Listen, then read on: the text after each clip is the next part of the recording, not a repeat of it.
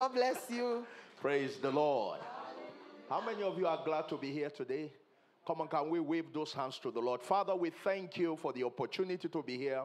Thank you for light. We receive, Lord, the spirit of wisdom and revelation. In the knowledge of you, the eyes of our understanding is enlightened, that we may know the hope of your calling, the riches of the glory of your inheritance in the saints, the exceeding greatness of your power toward us who believe, according to the working of your mighty power. Lord, glorify yourself again tonight. We lift you up in this place. We crown you Lord of Lords and Kings of Kings. We ask, oh God, that you will reign supreme in this place.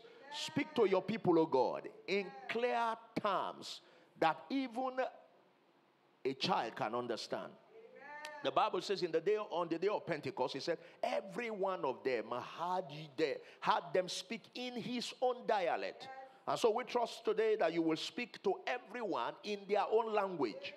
We give you honor and glory. Blessed be your name, O God. Thank you, Father, for averting things today. Thank you for causing light to break open in our darkness. Thank you, Father, for advancing the cause of your people. We give you glory and honor. In Jesus' name, and everyone say, Amen. All right, you may be seated. Thank you again. Thank you, Pastor Fumi, for this wonderful opportunity to share the word of God. How many of you have learned so far? If you've been here these 2 days, even though we've been teaching here and there, praise God. Last night I talked about fulfilling your prophetic word, and I believe I'll conclude that tomorrow. There are just 2 things I will add to it, and I trust that that will do so. All right, but this morning we talked about the theme of this meeting. Praise the Lord. How many of you can remind me of the theme of the meeting again? Treasures in earthen vessels. Praise the Lord. And we discovered that we have a treasure, but we also have treasures. The treasure is the glory of God that we have inside of us. So we carry Jesus everywhere, which is the representation of the fullness of God's glory. Praise the Lord. Jesus said, if you have seen me, you have seen the Father. Hallelujah. So when you see Jesus, you have seen the Father. If you have Jesus, you have the Father. If you have Jesus, you have the Holy Spirit. You know, oftentimes we say when people receive Jesus, or when we give our lives to Jesus, I don't know which one is right now. You give your life to him. Amen. Or you receive him. You receive him. Don't give your life to him, because even after you receive him, there are still people who have not given their lives. All right. Okay, so when we receive Jesus, we normally say Jesus is now living in you. Is that not so? But in the real sense of you, how many of you know that Jesus in person is not living in you? He's living in you in the person of the Holy Spirit. So actually the Holy Spirit is the one living in you. That's why we read this morning from 2 Corinthians chapter 3, and we read in verse 17, it says, now the Lord is that Spirit, and where the Spirit of the Lord is, there's liberty. In other words, if the Holy Spirit is in you, then Jesus, the Spirit of Jesus, is in you. And if the Spirit of Jesus is in you, it means the Father is actually living in you. Praise the Lord. Hallelujah. All right, this evening I want to teach along the side of some of the things we said in the morning. We talked about gifts, the gift of gifts of grace. Praise the Lord. And I said to every one of us has been given what? Gifts, according to Scripture. The Bible says each one of us has been given what? Gifts according to the measure of grace. And I said we don't all have the same grace, because we don't all have the same gifts. Am I communicating? So based on our gifts, you also have grace. Praise the Lord. So tonight I just want to read and explain further about gifts and how you can connect with your gift. Praise the Lord. Hallelujah. If you have your Bible, let's go to Romans 11:29. Romans chapter 11, verse 29. Hallelujah. And I will read it, if you're there, from maybe a couple of versions. I have some versions here. So even if you can't get that, I'll just quickly do so. Praise the Lord. Now, look at it with me. Scripture reads, it says, for the gifts and the calling of God are what? Irrevocable. That's New King James. The gifts and calling of God are irrevocable. Okay, let's look at it in the King James Version, if we can project that. King James says, for the gifts and calling of God are without repentance. Hallelujah. Okay. I don't know how many versions you have there, but anyone you have, just project it other than the first two we have read. But if you don't, we read some others. Okay, Amplified. Thank you for Amplified. Amplified says, for the gifts and the calling of God are what? Irrevocable, for he does not withdraw what he has given, nor does he change his mind about those to whom he gives his grace, or to whom he sends. I like the word sends is called. Now, let's dwell with this scripture today. Now, the first thing you'll find about this scripture is that it says the gifts and the calling of God are irrevocable. Number two, he says God does not change his mind about them, to whom he has given his gifts or who he has given his call. Praise the Lord. Which means, listen to me, if there's one thing God cannot change, is to deposit a gift and God to take it away. He can't. From this scripture. Now sometimes, as people, we think, well, maybe God is offended, so he has taken some gifts away from us. No, this scripture categorically established that it's not possible for God to take a gift away. Praise the Lord. Now let me tell you something, maybe that will shock you. How many of you know that God never took the gift that Satan had away from him? God never did. Because the Bible says, when God gives a gift, he can't take that gift away. Are you understanding me? So God didn't take that away. That's why what he had, this morning we talked a little bit about Satan, the anointed cherub. He had wisdom. God deposited the gift of wisdom in him. He had ability to do certain things. God didn't take that away from him. Now, when he became the devil, those gifts were still functional. The only thing is God was not the one controlling them anymore. Now, that's why somebody can be anointed, all right? But you will find that anointing, when the person, for example, okay, let me rephrase that. Somebody can be a child of God, and God can deposit gifts in that person. Now, if the person pulls away and goes, to become a child, permit me in quote, the child of the devil, those gifts will not be withdrawn. They will still be there. They only become instruments that the enemy can use to propagate his own, his own kingdom. All right? Or his own agenda. Now, so you find out that somebody can have the gift of God upon him. If God gives a gift, he doesn't withdraw them. He doesn't change his mind about them. Praise the Lord. Now, this is quite interesting to me because for years, I was bothered because I used to think maybe, well, God must have, I've offended God somehow. Maybe God decided to change his mind about some things he gave me. Until, just keep studying. That's why we need to stay with the Holy Spirit. And then eventually this scripture popped open, and then I read it in many other translations. Then, oh, you mean God never withdraws his gifts and his call. Praise the Lord. Hallelujah. That's the first thing I want you to take note of. That God does not change his mind about the things he has given to you. Now, you may think those things are no more functional. It doesn't mean God has withdrawn them. It only means you are not doing the right thing to get them. They are still there inside of you. They never left you one day. Just like Jesus said, I will never leave you nor forsake you. How many of you know that sometimes things are tough around you and you think, am I sure God is still around? Where is he? If he's still there, how come I'm not feeling him? He's there. A man had a revelation. And in that revelation, he saw full print on the sand by the seashore. All right? By the seashore, the sand, when you put your leg there, it makes there's a print. All right? When you leave, somebody can tell, somebody just walked here. All right? So this man, in that vision, he saw 4 footprints, which means 2 people were walking on that, sand by the seashore. You understand? So he saw 4, then suddenly, interval, he will see 2. And then after a while, he will see 4. And so he asked the Lord, he said, Lord, what does it mean? He said, the time you saw 4, it's you and I walking. It's okay. What of the 2? He said, that is when you were tired and I was carrying you. Hallelujah. Amen.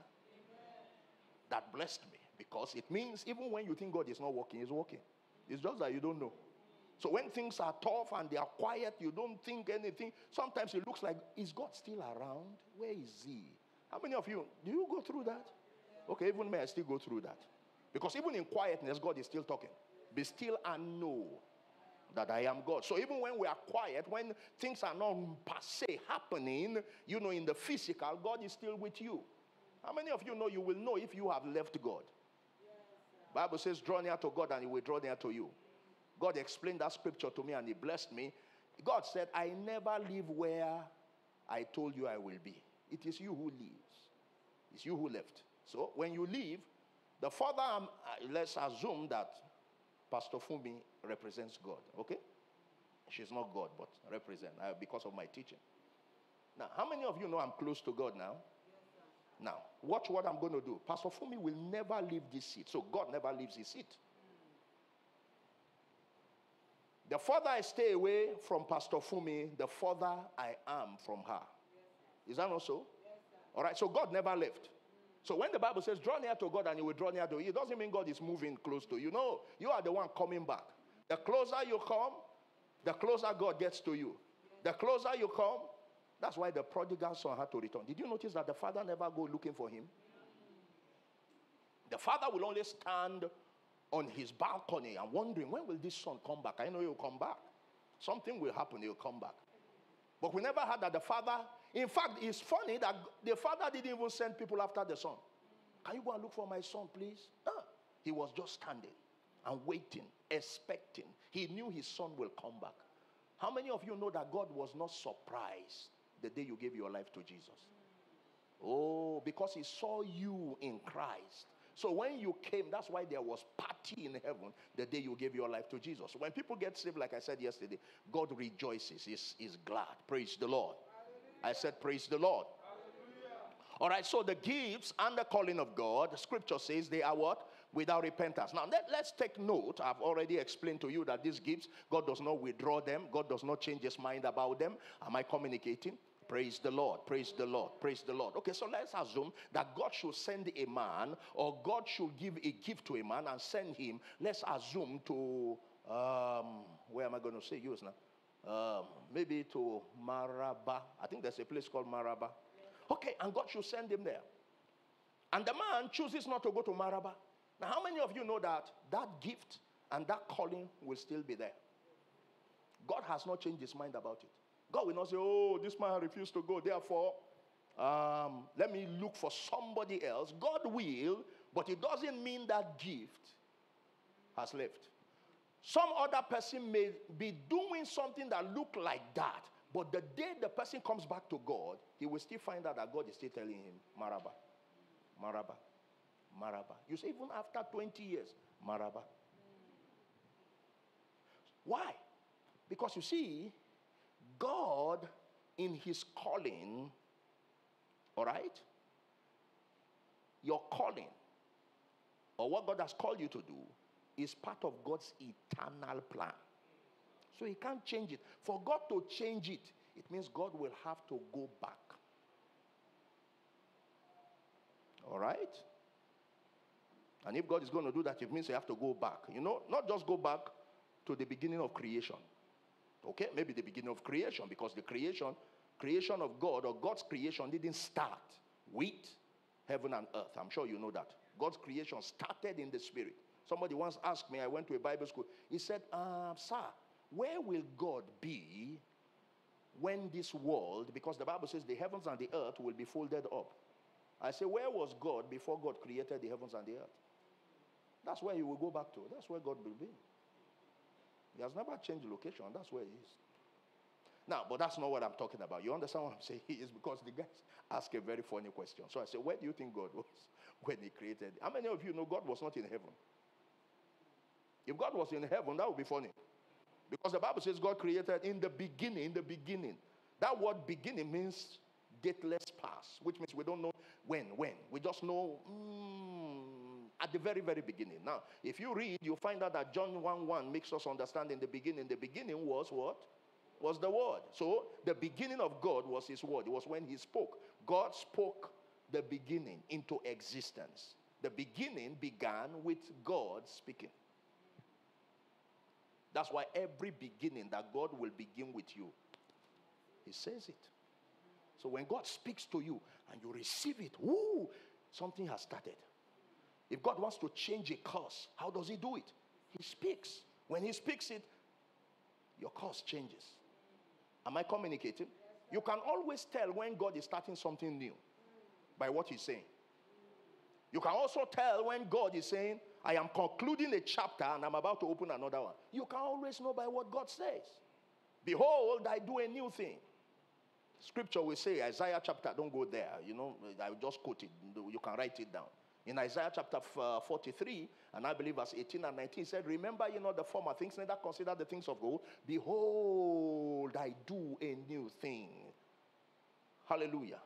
Then it says, now it shall spring forth. Shall you not know it? I will even make a way in the wilderness, rivers in the desert. What was God saying? God was speaking to a people who knew Him as the God. They had stories. Oh, that God made a way in the Red Sea. God made a way in the Red Sea. And those people celebrated what God did in the past. And God was now speaking to them and said, behold, I will do a new thing.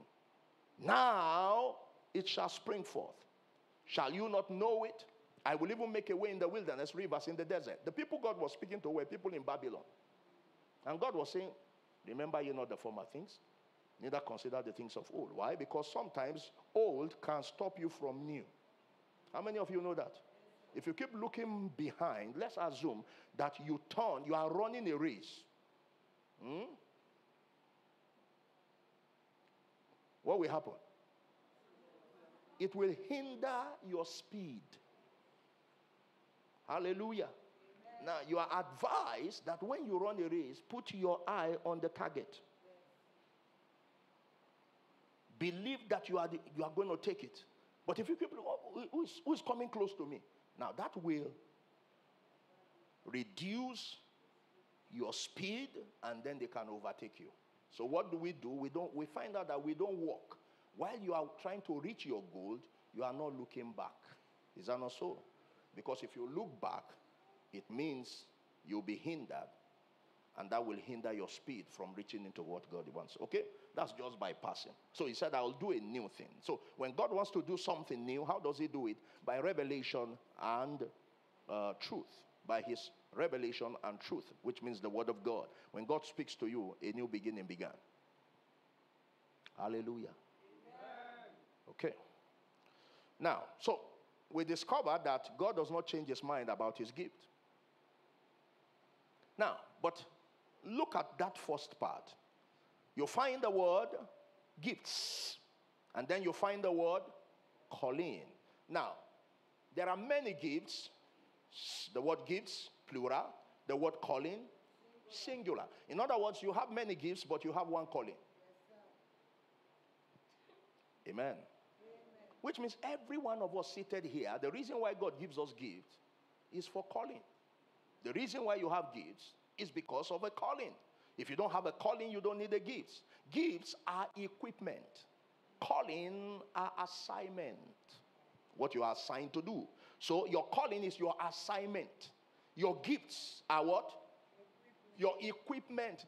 So when you want somebody to do a good job, don't you equip that person? You equip the person. So your gift is not the major. Your gift is the minor. The major is the calling. So we have many gifts, but we have one calling. Now listen to me and hear me tonight. Every one of us seated here, every human being in the world, past and present, we all have an assignment. Now what is your assignment? Your assignment is what God created you for, period.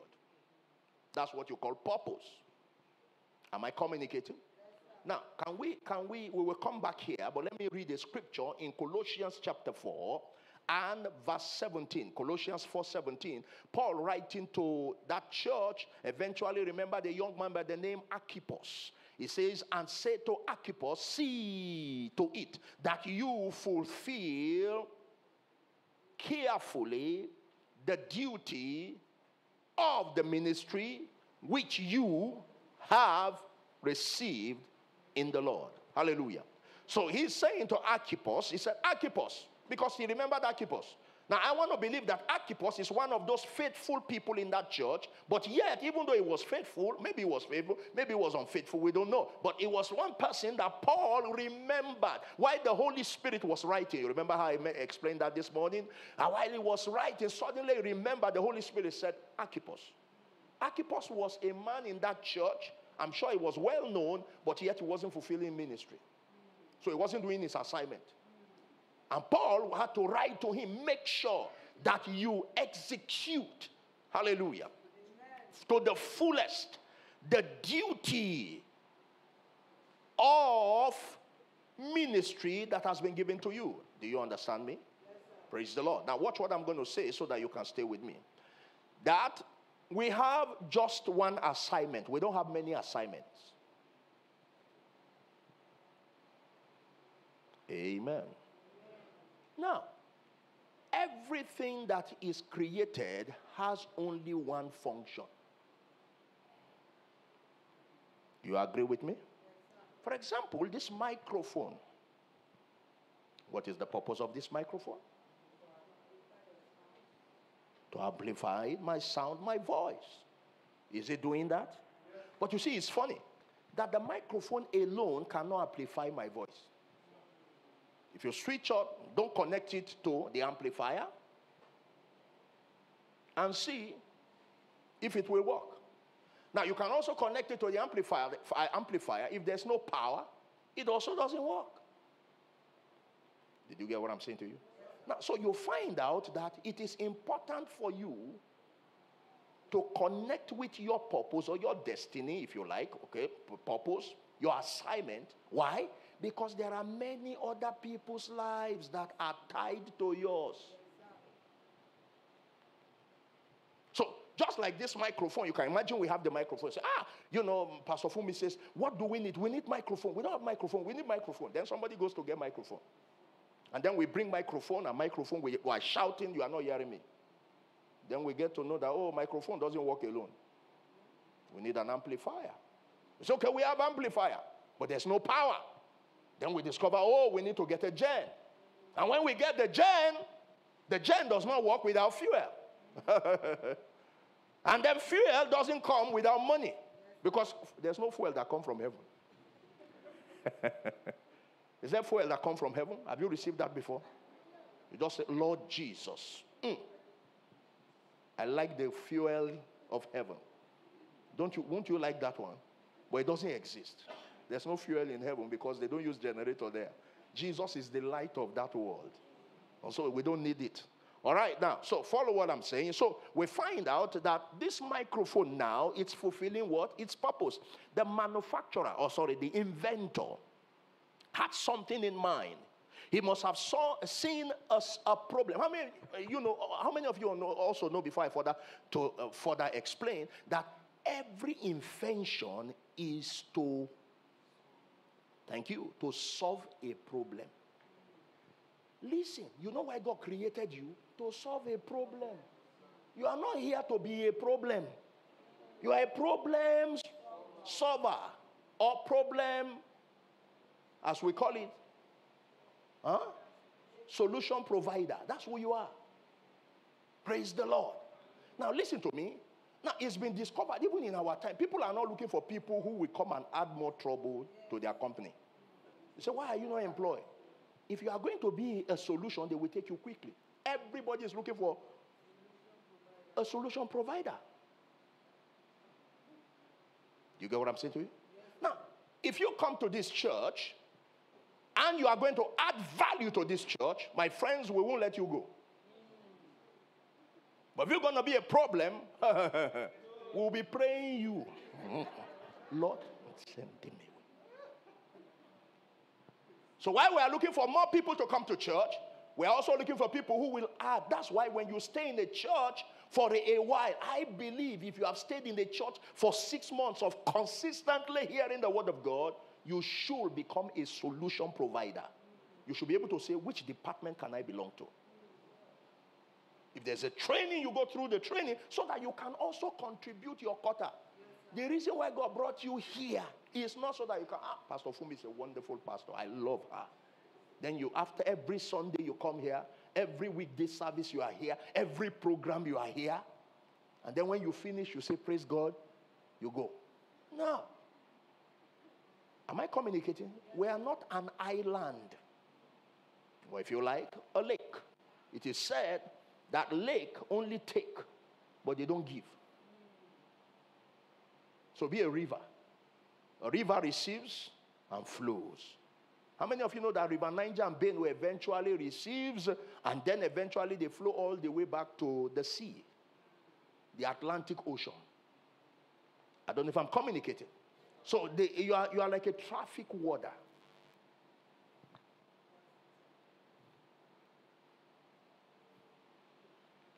That's what your life should be. Okay? Now, listen to me. Listen to me. God wants every one of us to be a provider or an answer to a question. So, this is what I'm saying. So, before I go further. So, every manufacturer, every inventor,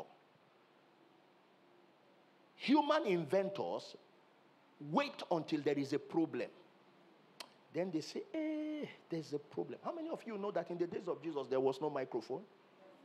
So, preaching didn't start when microphone were created. But somebody must have seen that people are talking, but everybody can hear them. So from there, invention occurred. Now, but you know what? Our Father does not wait to be a problem to invent. He foresaw the problem. He noticed the problem from eternity past. So he waited and then created you. Now, so when we discover who we are created to be, that is what you call you. You have just discovered your assignment. What is your assignment? Your assignment is what you are created to do. What problem are you here to solve? Praise the Lord. That's what you are here for. Now, but that's not what the part I'm going to major on. But that scripture we read in Romans chapter 11, verse 29, it says, for the gifts and the calling of God, they are without repentance. In other words, God does not change his mind about them. The gifts, the gifts, the gifts, the gifts, the gifts, the gifts, the gifts, the gifts. We talked about gifts this morning. That's why I'm going along this way. I believe the Lord wants me to go along that line, and because of what I saw earlier in the morning. Now, the gifts, plural, calling, singular. You remember I said the gifts are what? Thank you. They are your equipments. Your calling is what? Assignment. Praise the Lord. Now, we can as well read it this way and say, your gifts. Praise the Lord. Amen. Your gifts represents your endowment. Your calling represents your assignment. I already said that. Your gift is your ability. Your calling is your job description. So, your gift is what? Your abilities. Your calling is your job description. Now, how many of you know that when you are employed in a place, they will give you your job description? You will know your job description. They say, what are you employed to do? You say, I don't know. They just employ me. It means you are not employed. I like the way that brother is laughing. Which means you understand what I am saying. Okay? What are you employed to do? You say, well, no. What did they write? What did they write? There's something that should be written. Even if you are not doing it, you know, but at least something was written. When they were giving you your letter of employment, what did they write? What did they say? That is your job description. Now, in God, God has job description for everyone. You know why? So that you don't enter my own job and be doing what I'm supposed to be doing, and then I'm doing yours. So you know your job description, and then when you know your job description, you can stay with your job description, and through it, God can be glorified. Now, let me say this to you. Let me just say this to you. God will not reward us for how many people, okay, you know. God will not reward you for how many people you know. God will reward you for how faithful you are to what he has assigned you to do. Let's assume that this microphone decides not to function. What do we do? What do we do? Thank you. You replace it. You drop this one and pick another one. Praise the Lord. If the manufacturer cannot handle it, cannot repair it, the inventor, you understand, manufacturer, cannot deal with it, what do? They drop it. Why? Because the purpose for which it was created or it was supposed to function, is not functioning that way. So therefore, we look for some others and replace it. Is that not so? Praise the Lord. Because service must continue. One microphone cannot stop us from having so we have many other microphones. Now, but you see, the funny thing about God is that God doesn't have many people to do the assignment. You know what that means? Which means God is so confident that you will not fail him. Do you know God believes in you more than you believe in yourself? Wow. That's why God didn't mass produce humans. He made one man.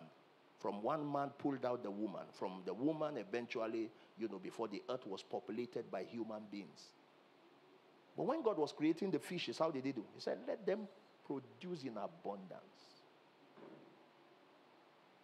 But when it came to man, why? That is to tell you that God has a specific thing each human being is supposed to do. Do you understand what I'm saying to you? Praise the Lord. Now, I don't want to stay with that. I just want to stay with the gifts and then, try to look at one or two things that can make us discover some of these giftings in our lives. Now, so the gifts and the calling of God are without what? Repentance. God does not withdraw, they are irrevocable. God does not withdraw his mind or change his mind about them. Now, watch. So there are many gifts, but there's one what? Assignment. You don't have many assignments. You only have one assignment. Now, what are gifts? That's what I want to do. What the scripture is saying is that if you can discover if you can locate your giftings will point you to your assignment. That's what he's saying.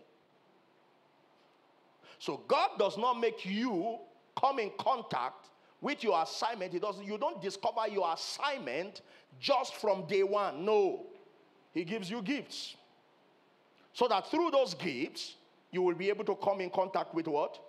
Your assignment. Is that clear to you now? All right. So let's give one or two examples in scripture. Sometimes we confuse the two together. Now, you remember we read this morning about the gift of grace? You remember we read this afternoon, I think, from Ephesians chapter 4. You remember that? And I think around verse 8, thereabout. The gift of what? Of grace, which means these are gifts of grace or gifts of Christ, whatsoever you want to call them. Praise the Lord. Now, and then under that, we discover that he mentioned apostle, prophet, evangelist, pastor, teacher as one of them. Is that right? Now, let me say to you that many times,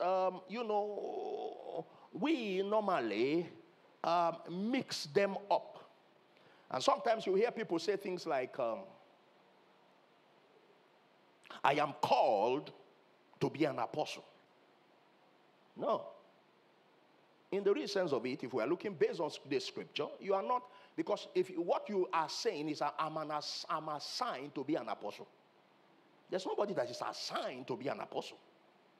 The right thing should be, I am gifted an apostle. Because there are many apostles. What are you assigned to do? So you can be an apostle Paul, but apostle Paul is different from apostle Peter. Why? Because of their assignment. So their calling is not, or their assignment is not the apostolic ministry or office. No. The apostolic office is a gift.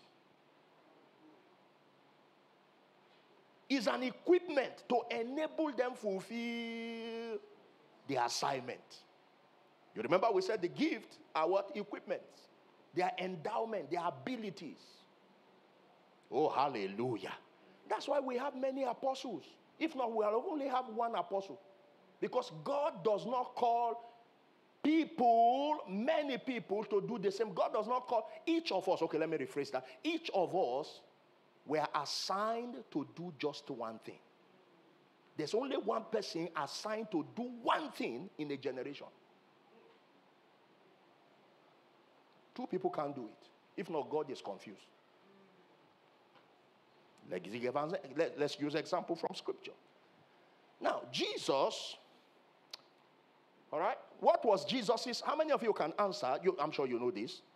I'm sure you know that the assignment of Jesus was not to heal the sick, was not to raise the dead, was not to feed 5,000 people. No. What was his assignment? To go to the cross, die, resurrect, and then eventually take his blood to the heavenly holies, and then eventually fulfill the claim of justice for our salvation. That was the reason. Listen to me.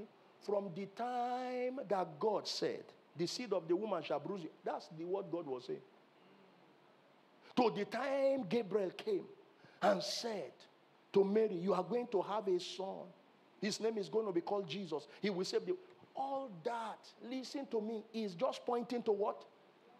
The one thing, which is the assignment or your job description. Jesus was not confused about his job description. When he was on earth, he kept talking about the cross. He kept talking about the cross. He kept talking about the cross. He kept talking about the cross. I will pull this building down and build it in 3 days. He wasn't talking about the tabernacle or the temple of Solomon. No, he was talking about his body. Hallelujah. Now, but watch this. Did Jesus have gifts? Yes. What were the gifts? Every other thing he did were gifts. His assignment was one. What was his assignment? Now, Jesus lived the earth for how many years? 3? I thought you said 3 years. Okay, so 33 years. Now, we understand that Jesus did ministry, public ministry, for 3 years. So for 30 years, Jesus was here. What was he doing? Or if you like, for the 33 years, what was Jesus doing? Because how many of you know that after Jesus died, not too long after then, he went? We didn't hear that Jesus decided to stay again and continue. He has done his job.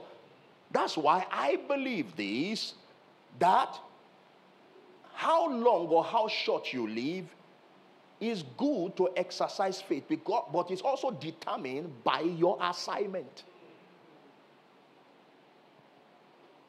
Because why do you want to stay if you have finished, my friend? If this microphone, by the time we close this service, the microphone say, no, I still want to continue to talk. We say we have closed. He said, no, I still want to be here. Well, we have to drop it. Is that not so, man? Oh, drop it. And say, good night, everybody. If you like, continue. Walk. Come and stay here. We will know whose voice you want to amplify. There will be nobody. Praise the Lord. Now, so watch what I'm going to show you. Jesus feeding the 5,000 was not his assignment. Oh, are you understanding me? That wasn't his job description. So why did God allow that to happen? Those were expression of the gift or gifts of God in his life. Are you with me? Okay, so we know that his assignment was that. But see, when Jesus fulfilled his assignment, did he do that, when he was 31? Huh? No. Did he do that when he was 32? No. He did that at the end, because you see, your assignment will be concluded towards the end of your life. And when it is done, you will know it's time to go. Do you understand me? Yes. All right, let's take some good examples from Scripture, and then we'll minister to one or two people today. Let's take Joseph. Oh, can I go to Joseph? Okay, let's leave Joseph alone. Let's take Noah. How many of you remember Noah? Now, how many of you know that Noah was assigned by God to build an ark. Present day, we call it a very big ship, right?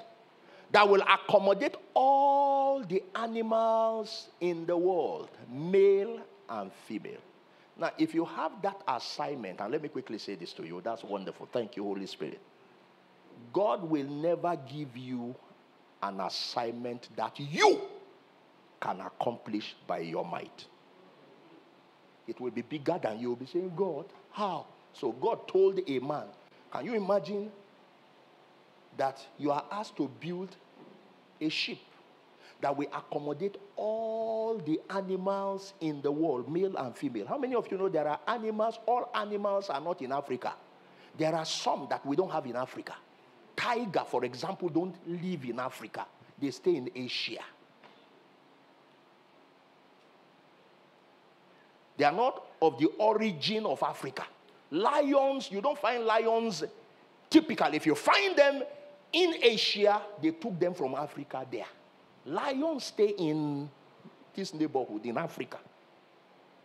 Elephants, you will find them either in Africa or some part of Asia. You won't find them in Europe. Do you get what I'm saying to you? Praise the Lord. Now, in the same way, there are some animals you will not find. But can you imagine God asking you to build an ark? The first thing you ask yourself is, okay, how big am I going to build it? Did you know it's very funny that God gave him the dimension? That's why, see, when God assigns you, he will tell you how. You will miss it when you want to use your computer mind. You say, okay, I know. You miss it. You build something so small because your mind is too small compared to the mind of God. He said, my thoughts are not your thoughts, neither are your ways my ways. So so I'm just trying to make you understand. So God will give you something that is larger than you. When you think about it, you say, God, where do I start from? How do I end it? Now, that's one way you get to know that what you have received is of God. God will never tell you things that you can do by yourself. Do you understand what I'm saying to you? God will never tell you that. So understand, that's one way you get to know that God is the one speaking. So God tells you, for example, he says, well, I'm going to make you a minister of the federal capital. You say, me? From where? How? Who do I know? I'm not even a politician. God doesn't follow that. Does God need politics to do what he wants to do? Oh, no. But you see, like we said, you believe the word of God. And then God begins to tutor you. He begins to prepare you. God begins to connect you with people. All right? And then these things begin to build. It begins to build. And eventually you come into it. Then you look back and say, oh, God really said this. See where I am today. But at the beginning, you were looking at yourself. How? Who do I know? And really, you don't know anybody. But how many of you know that when God says something, you don't need to know anybody? Remember Mary? Oh, it's not going to happen by the instrumentality of any man.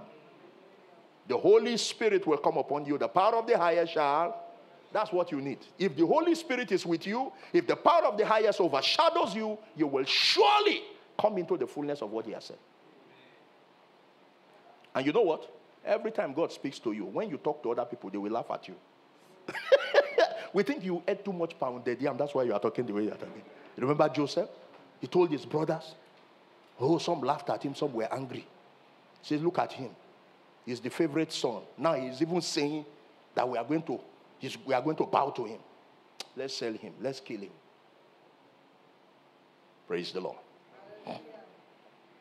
All right, so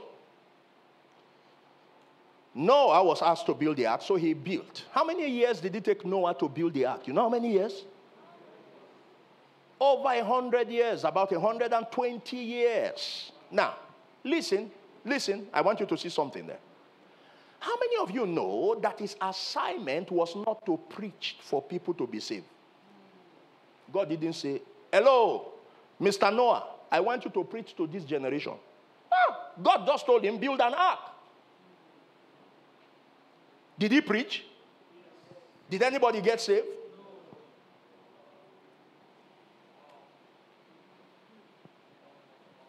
Was he successful? Yes, because he did what God told him. Your success is not tied to what people think. It's tied to what God told you to do. If I assign you here and I said, every morning, come by 8 a.m. and sweep the whole place.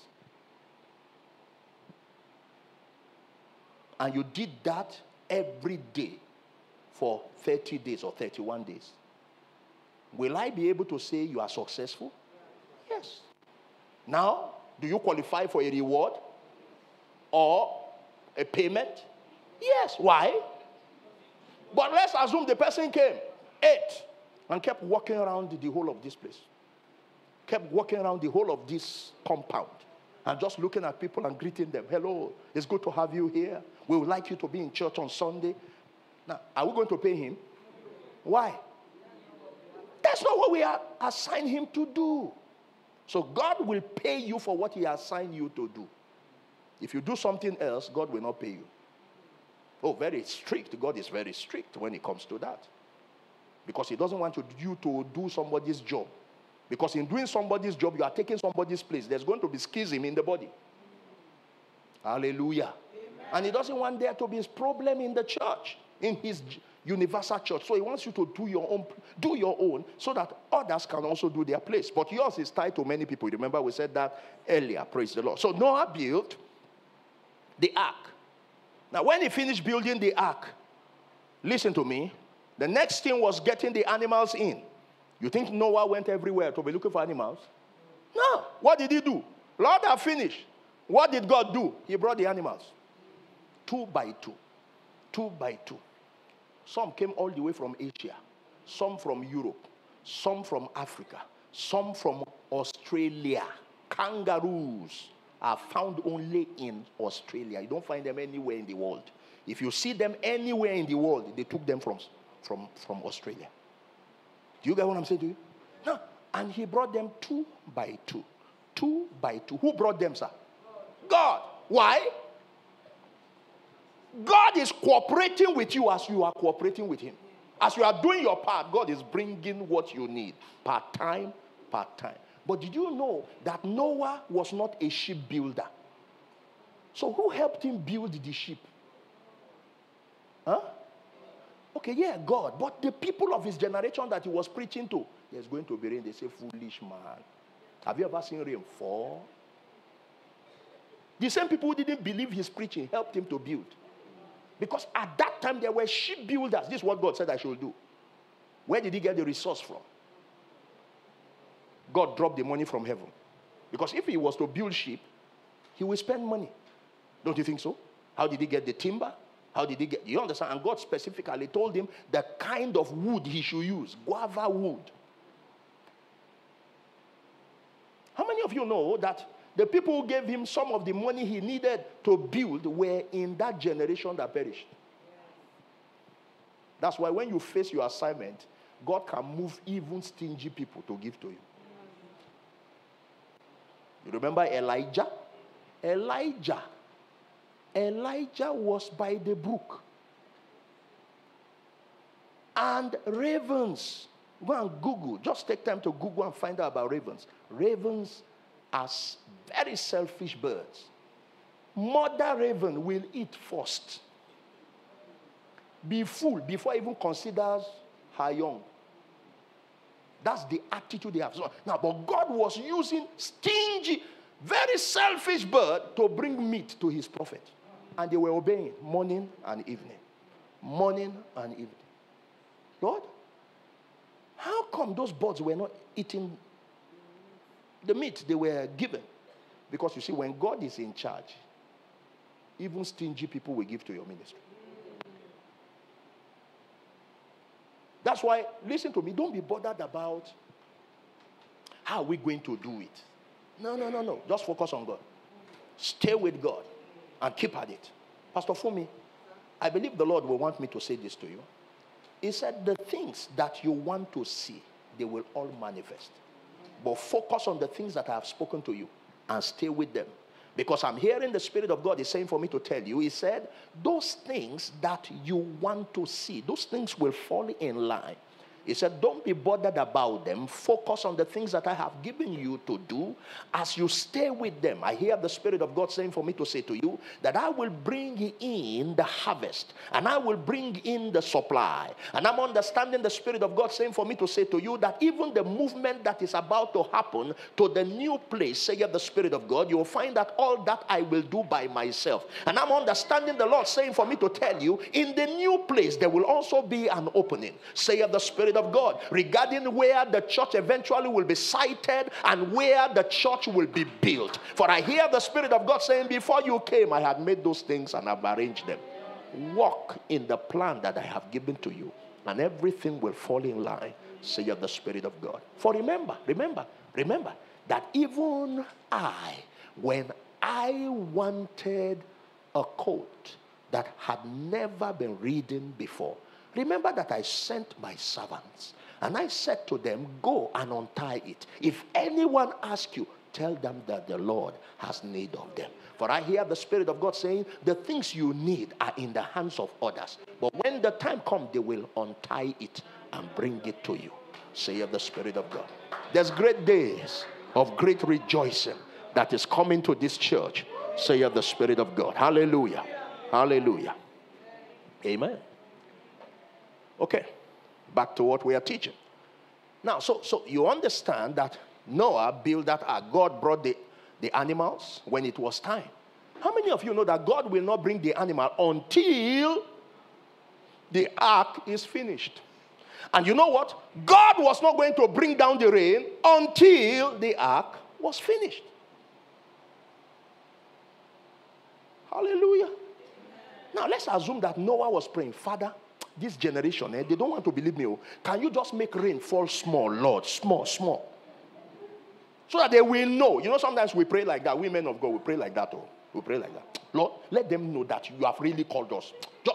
Just let something happen. So that by the time we pray, they will really know that we are God. No, God won't do that. Just focus. Praise the Lord. Now, how many of you know God will not? God, let them know. I've been talking about this rain going to fall. They are laughing at me. Lord, just small. Just for 5 minutes. 5 minutes.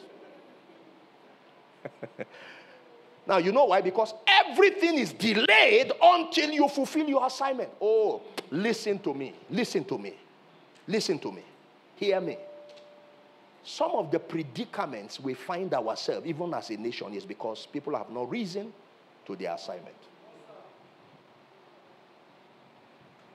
You know, there are people who have political assignment or giftings. No, not political. They have political giftings, but they have not recognized it. You know, there was a time in the church, you know, where people, they will tell people in the church, when a man wants to go to politics, your pastor will say,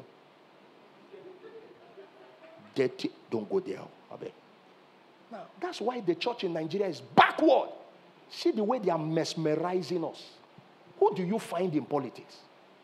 But this morning you quoted the scripture, that scripture. Jesus said, you are the light of the world. Light is supposed to be where? Thank you. You are not light if you stay in the midst of light. We don't need you there. Can you imagine me now turning on my flashlight on my phone with this light illumination we have here? Will it, even you'll be looking at, what is wrong with? Something must be wrong with this pastor. And I'm looking at, it is what? Inconsequential. We don't need it. But if the place is dark, you can turn on your flashlight. It will make meaning. We are not supposed to shine in the midst of light. You don't have light in the midst of light. You are supposed to be in the dark. So it is where it gets darkest. That's where we are supposed to go to. But Christians are running away from darkness and we are staying in light. No, that's not God's agenda for his kingdom. Arise, shine, for thy light has come, and the glory of the Lord is risen upon you. Is that not so? He said there will be darkness upon you, and gross darkness the people, but the Lord shall arise upon you. So what are you supposed to do? You are supposed to go there. But you see, you don't go there because you just want to go there. You will go there because you are called there. Yes, so, until we begin to understand that, there are certain changes we will not make. Hallelujah. Now, can you imagine that the church in Nigeria had known this earlier? The political landscape will have been determined by the church. And you know what? When people don't rise to the occasion, non-entities are pushed there by the devil. That's why the wisest people are being ruled by foolish people. In a land where wise people decide not to speak, not to be wise, foolish men will take them for a ride. That's what we have in our nation. That's what we have in Nigeria. And people are saying Nigeria is supposed to be the giant of Africa. I agree with you. We have so much light. We have Christians, but we are not rising. Why? Because we are running away from light and running away from darkness and trying to keep ourselves in the midst of light. Hallelujah. Amen. All right, so your gift. So what was Noah's gift? Now, his gift was the ability to build that ark.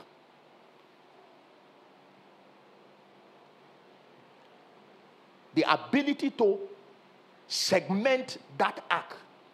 Because in that ark, did you remember that in that ark, both the goat and the lion were staying together? And the lion was not looking for the goat to eat. Isn't it funny? Tiger was there. Hyena was there. Huh? And all sorts of the cat family, as we call it. But they were not looking for goat to eat. So for those number of days that they were there, what were they eating?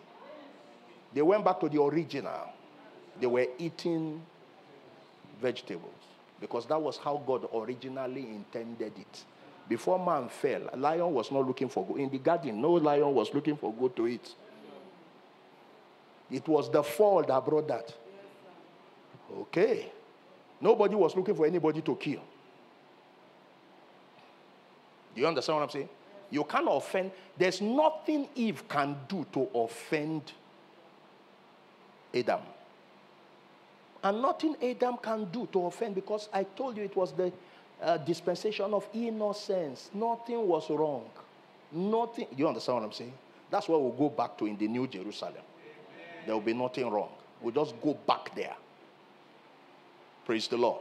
Hallelujah. All right, let's take an example and then maybe share one or two other things and then we'll minister. Trust God. Hallelujah. Amen. Let's take Joseph as a good example. Joseph had an assignment, but he had gifts. Now, there are two prominent gifts. There are more than that, but you can see two prominent gifts in the life of Joseph. One, he had a spiritual gift of dreams, which means God speaking to him by dream is a gift. Is that okay? So in his father's house, he had a dream, two dreams. I believe Joseph had more than two dreams, but two were spoken about. Why? Because all his dreams were connected. So he had two dreams. He saw his father, he saw himself in the midst of his brothers. Okay, you remember that, 11 sheep, and they were bowing to his. And then he also said he saw the sun, the moon, all right, and the star. And what were they doing? They were bowing to his own star. His brothers interpreted. He didn't interpret, like I said this morning. His father, when he told his father, the Bible says his father rebuked him and, rebuked him. But he also thought about it. And he felt there must be something about what this boy is saying.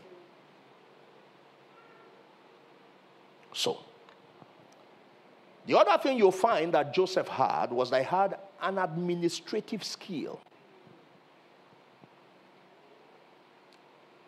In his father's house, he started building it, developing it.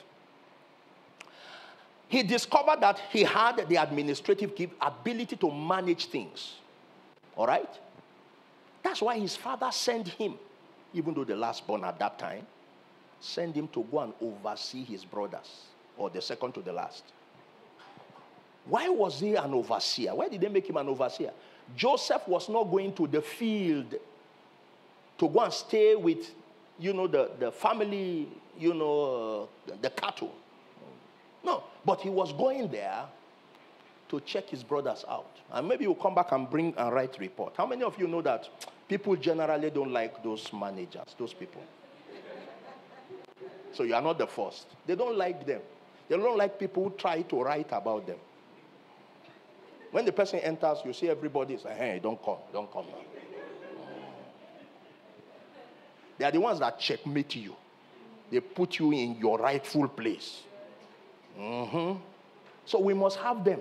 There are people who are gifted like that. When you enter a place, you just see disorganization. And you want to arrange everything and put them in their rightful places. Praise the Lord. So generally speaking, people don't like them. Even in church, people don't like them. So no, I want to sit anyhow. No, but those people are like that. Now, so we see those two prominent gifts in the life of Joseph. Now, but what was Joseph's assignment? His assignment was just one thing. Now, but let's see how God took him. We will see more gifts as I begin to talk. Joseph in his father's house had a dream, right? He was also an administrator because he was taking care of his father's or overseeing his brothers. You remember? All right? Now, so he will come back, give the report. Now, eventually, Joseph was sold. Now, when he was sold to the Ishmaelites, then to the Egyptians, and eventually, okay? So Joseph found himself in Egypt. You remember that? Now, in Egypt, Joseph was bought by Potiphar. Potiphar came and bought him. Okay? Now, when Potiphar came to buy Joseph, Joseph didn't have any particular qualification. It wasn't like Potiphar bought him because of any particular qualification. Because in the slave market, what will you say? Maybe it's the physical physique they look for. So maybe he had it, but that's not what I think. This is what I believe. That God orchestrated the plan, the movement of Joseph. You know why? Because God knew that the dream he gave to Joseph will not be fulfilled in Canaan. Canaan didn't have the technical know-how to sustain food in the year of famine. They didn't have it. The technological breakthroughs were in Egypt at that time. Do you understand? So God gave him a dream that will not be fulfilled in Canaan. How many of you know if Joseph had prayed, oh God, just let me fulfill this dream in Canaan, he would have missed God? Because that dream won't happen there. Where was it going to happen? Egypt. So God, he was in Canaan, God was speaking. So you can be here and God will be speaking to you about America. And vice versa. It's possible. All right. So Joseph eventually found himself in Potiphar's house. The first thing you find Joseph doing in Potiphar's house was that Joseph didn't interpret any dream. Neither did he dream in Potiphar's house. Maybe he did. We are not told. But Joseph started doing what? He started organizing Potiphar's business. So you see his administrative skills or his managerial skill playing out his gift. And the Bible says Potiphar his business was doing well because of, why was he doing well because of Joseph? Because a man discovered his gift. And he was using that gift. And that gift was promoting the business or expounding the business of Potiphar. Then later we see Joseph, because Potiphar's wife, you know that story very well, so I don't need to go through that. We saw Joseph in the prison. When Joseph came into the prison, do you know his administrative gift was still working? All right? Now, Joseph was not the head of the prison. He was the head of the prisoners. Joseph had a say in even the type of food they will eat. Why? They just saw a man who has an administrative ability. They saw a man who was born to be a leader. And suddenly began to decide. And he wasn't deciding things wrongly. He was doing the right thing. We never had that when Joseph was in prison, there was a riot. Because he was in charge. Then one day, his friends, his two inmates, had a dream. Both of them had served the king. All right? The cupbearer. And who is the next man? The baker. All right? Now, both of them had a dream. Both of them were sorrowful. And then Joseph asked them, what is wrong? Eventually, Joseph, which means Joseph was a man who took interest in people.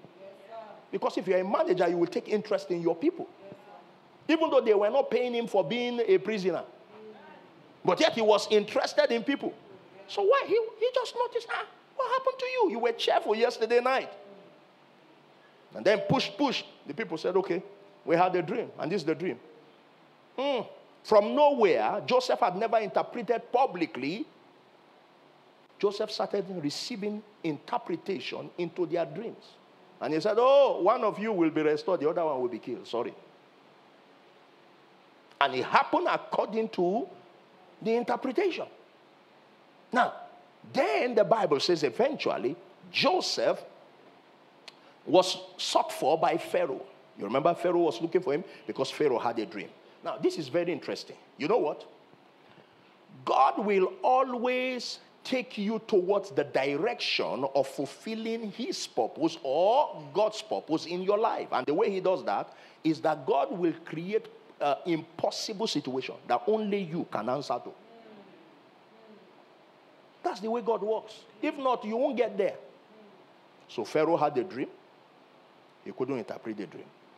His magicians, his astrologers, his soothsayers, they couldn't interpret the dream. He looked for wise men of his generation. They couldn't interpret his dream. So suddenly, that inmate that was restored, they remembered. I said, there's a man in your kingdom. He's actually in the prison now. He can interpret this dream. He said, okay, once, send for him. Now, I like what Joseph also did. This sometimes I discover that even with believers, we don't do these things. Now, Joseph, when he was sent for, you know, Joseph did not say, ha, ha, ha, ha, ha, praise God. Oh, lama kistopai, randa seseke pa, pa, pa, glory. No, that's not what Joseph did. What did he do? Joseph had studied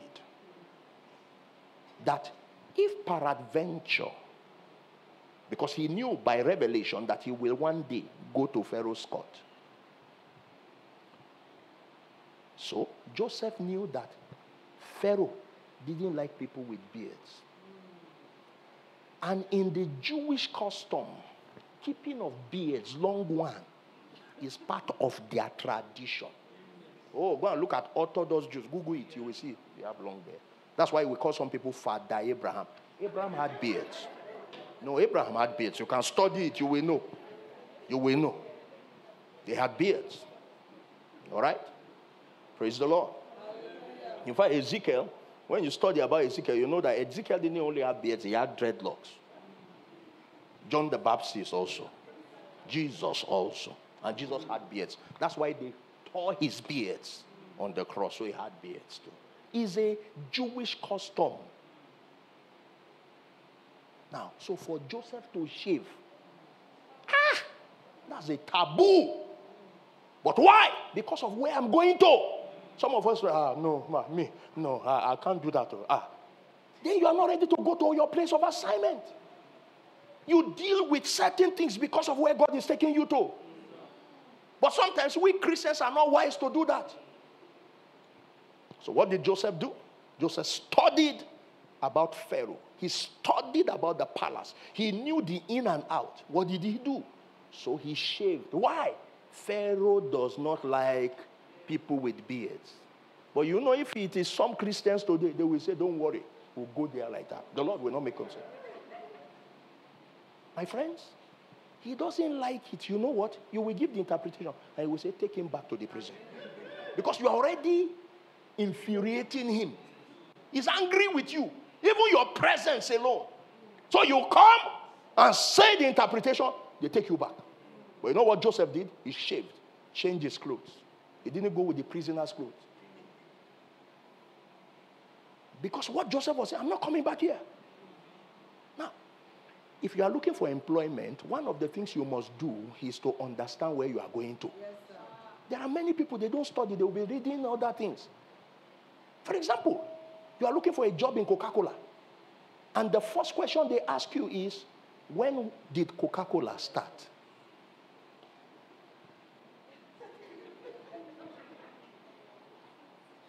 In fact, I've discovered that majorly in interviews, they are not interested in your qualification first. That's why they want to talk to you.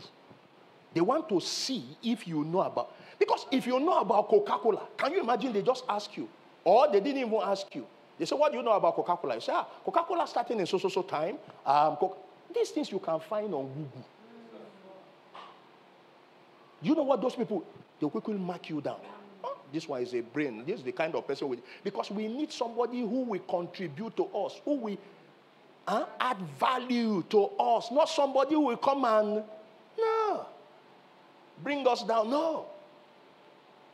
Do you understand? So if you are going for an interview, know about the place. Can you imagine? Let's assume that pastors, we know we don't do that, but let's assume that Metamorphosis Christian Center show, have an advert. We are looking for pastors. This is the qualification. This. You must have gone to either Bible school. You must have a genuine call. And then, And then we have 500 pastors here. And then you start the interview. Hello, so what do you know about metamorphosis?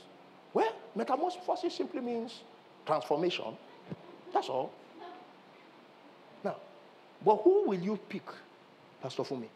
Somebody comes and says, metamorphosis started on so day. It started here, and this is where it has been. Won't that shock you? You will not need somebody who has been following me. I need such person. You will quickly pull that person close.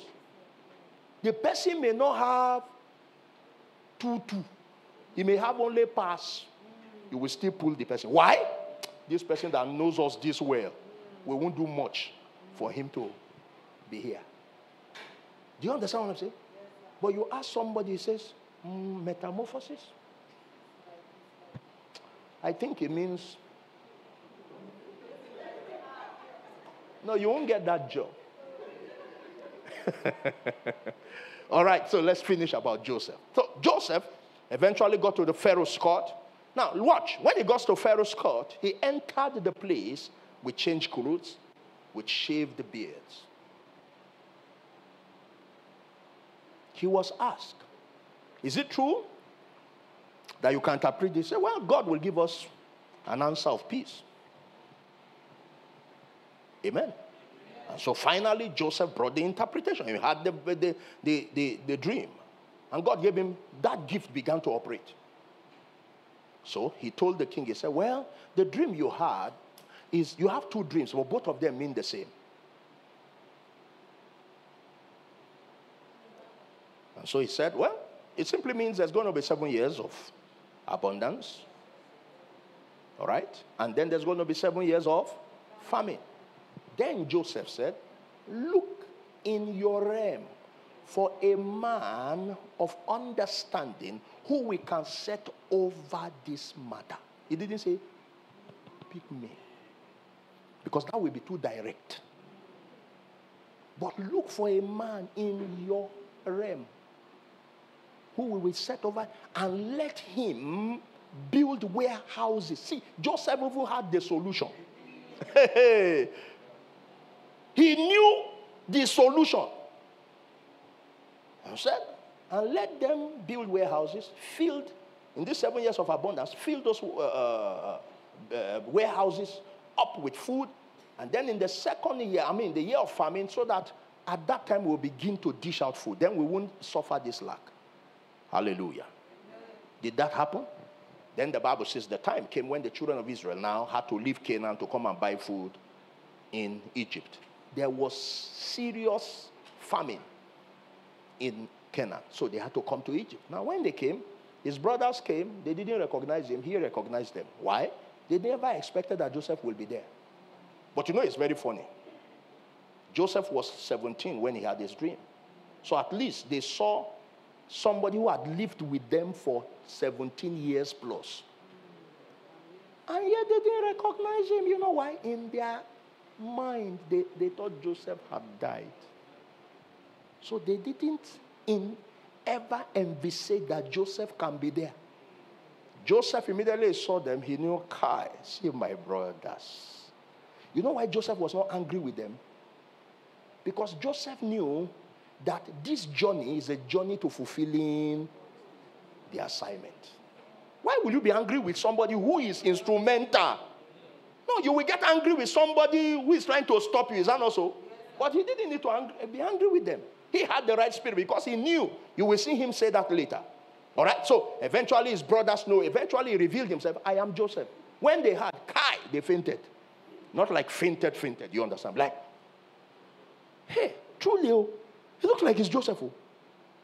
And now they became very sorry. Please forgive us. Please. You know, actually it was the devil. I'm sure you know that's the word. The devil got into us. You know we didn't plan it. All right? And then eventually, Joseph said something interesting. He said, hey guys, listen. What you meant for evil, God meant for good. But this is it. He said, what you people don't know is that you were instrumental to sending me ahead so that I can fulfill my assignment. What is this assignment? To preserve the posterity of Israel. Period. What was Joseph's assignment? Just to be in a position where he can keep Israel alive so that they won't die because of starvation. Did he fulfill his assignment? After then, did you hear much about Joseph again? Joseph died. Now, so the throne or sitting as the next in command to Pharaoh is still a gift. It's not the assignment. But he needed that seat to fulfill his assignment. The dream was a gift. The administrative ability was a gift. All that were gifts. They were not the assignment. The assignment was to keep, to be in a place so that he can preserve the posterity of Israel. Because if Joseph was not there, Canaan will have finished. The children of Israel will have died in Canaan. Because the Bible says the famine in Canaan was severe. Why? Jesus was looking at God was looking at the bigger picture. What was the bigger picture? Jesus. What was the bigger picture? Jesus and the church. That was the bigger picture.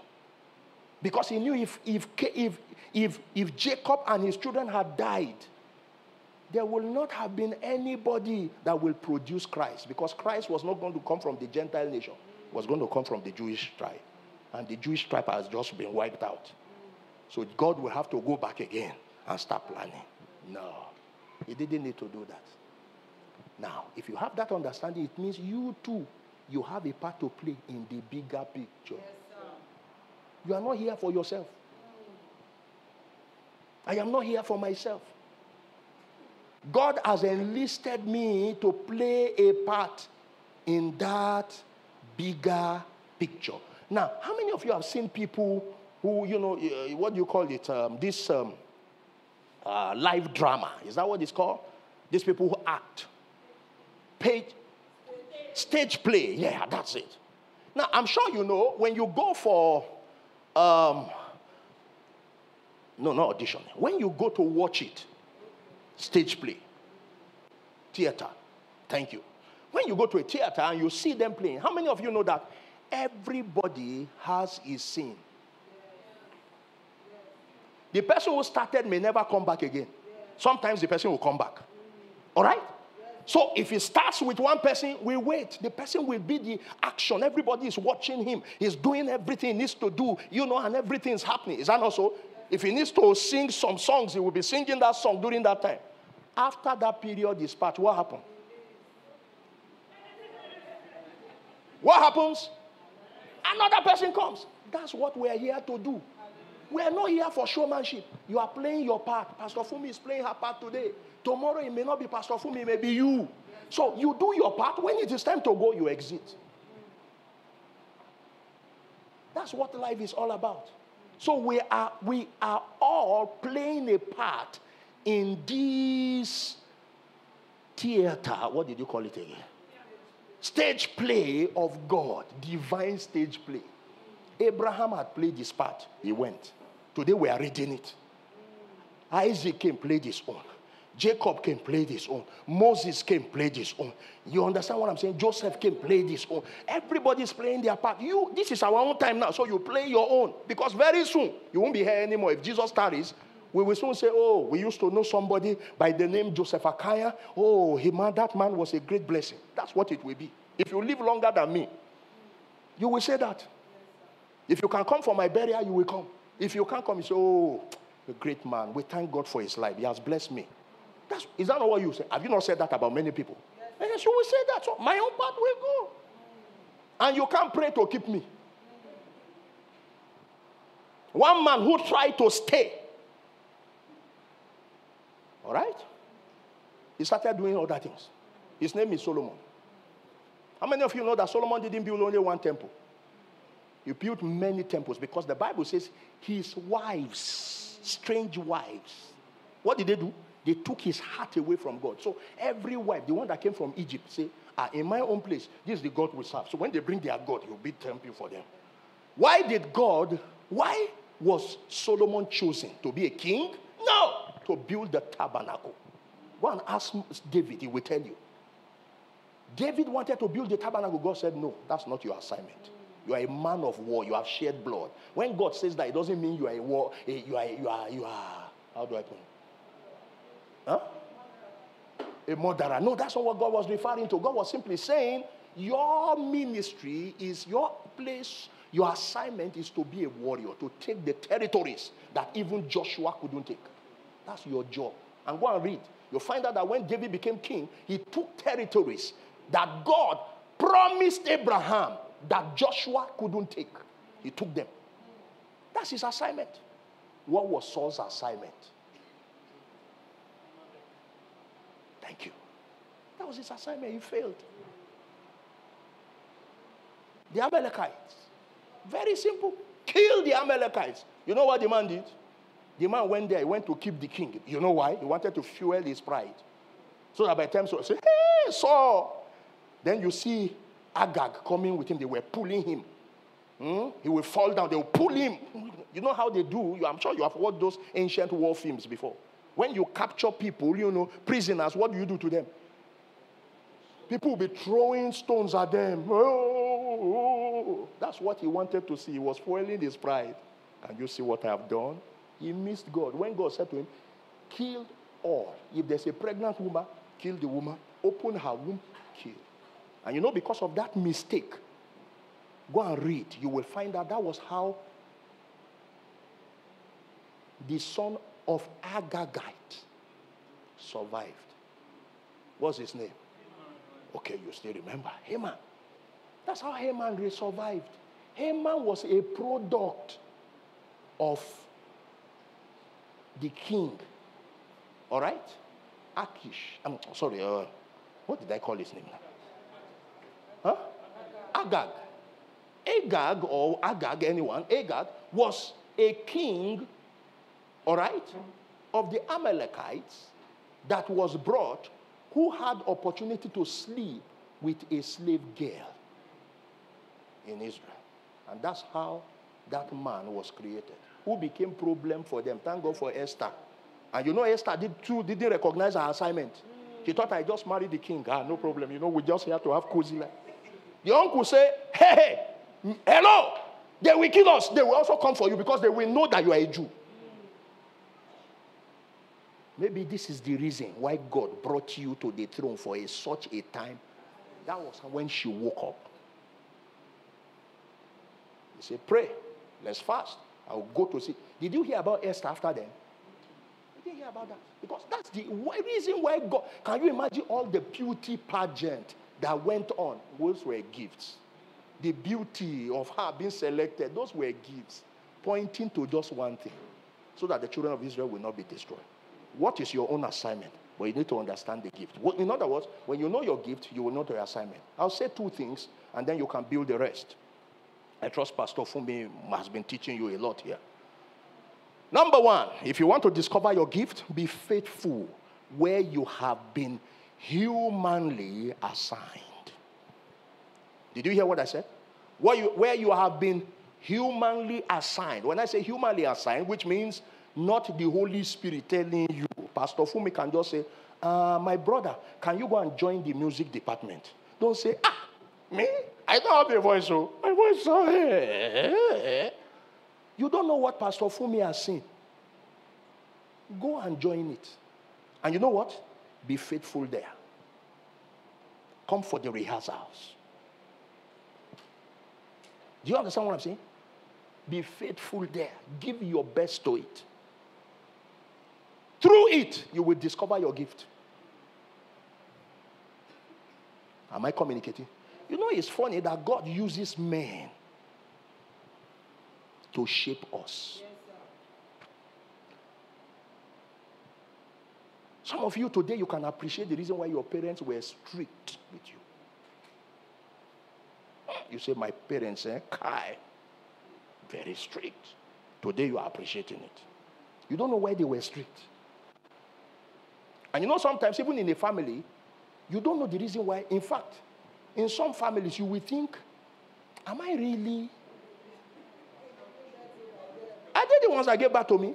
Because your younger ones, they seem to be softer. You don't know. Now you can appreciate. You know why? God was training you. Now you can appreciate it. Do you understand what I'm saying? You know why God had to take Joseph out of Canaan? If you leave Joseph to Jacob, Jacob will spoil that boy. Oh. Because he will be waking up very late, eating the best meal. He has coat of many colors.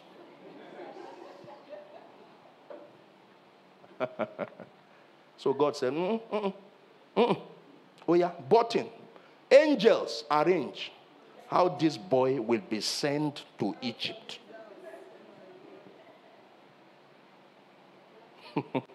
Are you getting what I'm saying to you? But today you appreciate. You know, I was raised by my parents until age 4, age 5. So I went to stay with my sister. All right? Now, but today I appreciate being raised there. Okay? The last time I was in Kano, last year, sometime in November, that's where I grew up. So I told the people who hosted me, I said, okay, I just want a free day. On a Saturday morning, we finished the meeting. I said, okay, just drive me around. I want to show you some things. You know, sometimes when you teach people and you are talking, some of them think you have always been here. They don't know that you have been here too. So I said, okay, let me show you some things. Follow me, because there are people I know, they've been following our ministry. So I took them, I showed them the first house we lived when I arrived Kano, 1973. I showed them the first house we lived, and then I showed them the other house that we lived, and so on and so forth. I was showing them all the houses that we lived. I'm like, Pastor, you still remember? I said, oh yeah. They are just like the back of my hand. How can I forget? Even though houses, development has come, but I could still, find my way, and I was showing them. I showed them the primary school. The first primary school I went to, it was called SIM then. Sudan Interior Mission. That's what it was called before it became EQUA. I showed them the school. It's called Kundila Estate now or something. It's Kundila Primary School. And then I told them the secondary school I wanted to enter before they say I must change my name to either Ibrahim or Mohammed or something. Okay, so they told me that. My sister said, no. So I went to Kwara State now to go to my secondary school. Now, but I said that just to make you understand that the path that God takes you through, all is to develop you. There's no path. Sometimes I met a sister. Let me stop here.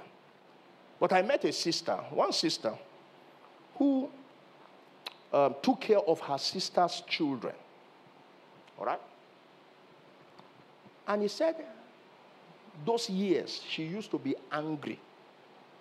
She felt her sister, or really not her sister, her auntie, was very wicked towards her. Because when people are going to school, she will go to school, when she returns, she starts taking care of the baby. She took care of the first, the second, 6 children. She was the one that catered for them. This lady didn't know that God was training her. So eventually she grew, married, had her own children, and decided to go to UK that year to go and do one of these vacation jobs. During the long vac, normally then you can go to UK. If you have visa, people give you a job. And so this lady went. Now watch what happened. When this lady got there, she was looking for a job. the first month, no job. You know, long vac used to be just about 3 months, then about 2 months plus.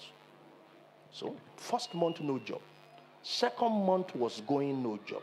Towards the end of second month, just about entering the third month that she's been there, and you know, her family was here. She wanted to go make more money to help, you know, cushion the effect of financial burden, you know, in Nigeria. And this lady went to UK. So, no job. She was not planning to come back. So, one day, she went to a place. And where she went to, I think she was trying to check, you know, if she could also get a job probably and see if there was something she could do. And then she got there. And when she got there, listen to my story. She got there. And then there was this woman who came with her baby. You know, maybe like 2 years, thereabout.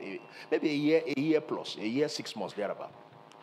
And then this lady, this baby will cry and cry and cry and cry. And this, you know, the mother of the baby needed to do things. So she would give the baby to, ow, ow. So she couldn't do much. So this lady walked to her and said, please, can I help you? The woman turned to her. He said, how? He said, just let me carry the baby. He said, this baby. Anyway, okay. Let it not be that I'm refusing you. The baby was screaming and what, throwing tantrum. After a while, the lady just walked with the baby.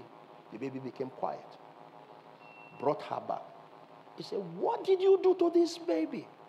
What did you do to my child? He said, nothing.